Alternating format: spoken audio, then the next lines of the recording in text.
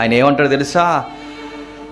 నేను అంటాను, యోహాను గారి మాటతోటి అంటాను, ఎటువంటి ఖరీదు చెల్లించని, ఎటువంటి త్యాగం చేయని సేవ నా ప్రభు కొరకు నేను చేయను అంటాడు ఆయన. ఖరీదు లేని పరిచర్య నేను చేయలేను అంటాడు. నిజమే, నా ప్రభు కొరకు ఎంత ఖరీదైన నేను చెల్లించడానికి రెడీ. ఆయన నీతిని ప్రకటించడానికి, నీతి ఎలా ఉంది, నీ బతుకులు ఎలా ఉన్నాయని ఎవరినైనా ఏలెత్తి చూపిస్తున్నప్పుడు, అవసరమైతే నా మీదకి పగబెట్టి నన్ను చంపడానికి కూడా వస్తే నా ప్రాణమైన ఇస్తాను, కానీ దేవుని నీతిని తగ్గించననే వ్యక్తి ఎవరు? యోహాను, బాప్తిస్మిచ్చి యోహాను.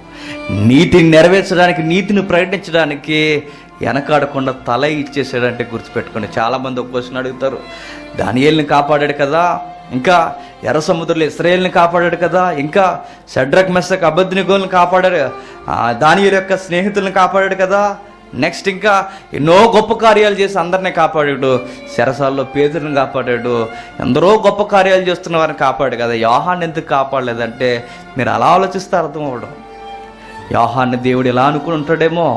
ఎందుకు నాయన, ఆ భయంకరమైన పరిస్థితుల మధ్య వాళ్ళ దగ్గర ఉండడం మంచిది కాదు, నువ్వు వచ్చేయడమే నాకు కావాలి.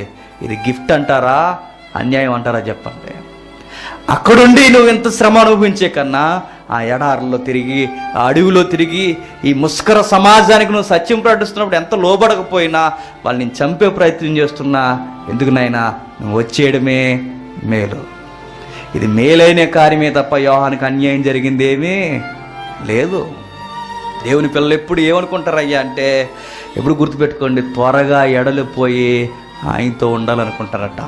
మేము వచ్చేయాలని ఉంది ప్రభువా, త్వరగా ఈ గుడారం విడిచిపెట్టి నీతో కలిసి ఉండాలని ఉందంటారు. ఆ గిఫ్ట్ ఎవరికి ఇచ్చారయ్యా దేవుడు అంటే యోహానికి ఇచ్చాడు. మనం ఏమనుకుంటాం, తప్పించేస్తే బాగుంది కదా అనుకుంటాం, మనకి ఎలాగ అర్థమవుతుంది. కానీ భక్తుల యొక్క కోణంలో, దేవుని యొక్క కళ్ళద్దాల నుండి చూడండి, యోహానికి జరిగింది గొప్ప కార్యమే. లోకం దృష్టిలో ఆయన్ని ఆవిరి చేసేసామనుకున్నారు, కానీ దేవుని యొక్క సింహాసనం ముందు మహా వెలుగుగా హతసాక్షిగా కనబడతాడు. ఆ రోజు ఎలా పిలుస్తారేమో, హతసాక్షులైన వారు అందరిని ఒక పక్కన పెట్టి హతసాక్షులైన వారు రండి అనగానే వాళ్ళ ముందు మనమే సిగ్గుపడతామేమో. మనం ఎరగదీసాం అంటే ఏం ఎరగదీయం, ఆదివారం వెళ్తాం వస్తాం జనరల్ బ్యాచ్ అన్నమాట. మనం అంతా అలా నేరోగా అలా బతికిస్తూ వెళ్ళిపోతుంటాం. ఆ రోజు సింహాసనం ముందు ఇతగాడు ఎవరు అనుకుంటున్నారు? నా కొరకు తల ఇచ్చిన వ్యక్తి. అతగాడు ఎవరు అనుకుంటున్నారు? నా కొరకు రాళ్ళ చేత కొట్టబడిన వ్యక్తి. అతగాడు ఎవరు అనుకుంటున్నారు? రంపములతో కోయబడిన వ్యక్తి. అతగాడు ఎవరు అనుకుంటున్నారు? సమాజం చేత లోతైన బావిలోకి నా చేత విసిరివేయబడిన వ్యక్తి. అతగాడు ఎవరు అనుకుంటున్నారు? నా కొరకు దేహాన్ని ముక్కలుగా చేసుకున్న వ్యక్తి. ఇలా అనేక మందిని ఆ రోజు పిలుస్తున్నప్పుడు అక్కడ మీరు ఆలోచించండి, అది ఘనతే తప్ప బహుమానమే తప్ప ఇది జరిగిపోయే నష్టమేమీ కాదు.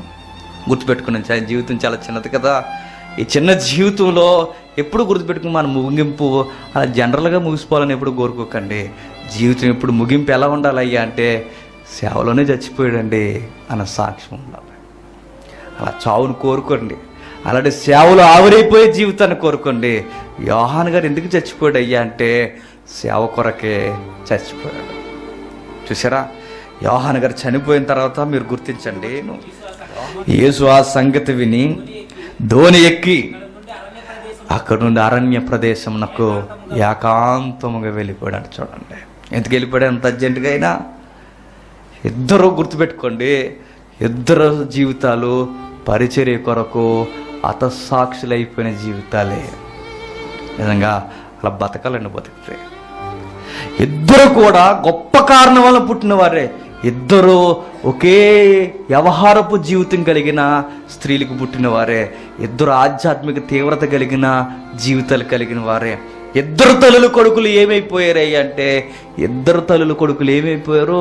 పరిచర్య కొరకు, దేవుని నీతి కొరకు చచ్చిపోయారు. చూడండి, తర్వాత జరగబోతున్న కార్యం యోహాను మరణం యేసుక్రీస్తు వారికి మరొక్కసారి తలుక్కు మనకి జ్ఞాపకం చేసి ఉంటుందా చెప్పండి?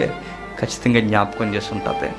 నా కొరకు ప్రకటన చేసిన వాడు వెళ్ళిపోయాడు, ఇప్పుడు నేను ప్రకటన చేస్తున్నాను, నేను కూడా వెళ్ళిపోవాల్సిన రోజులు దగ్గరకు వచ్చేసాయి.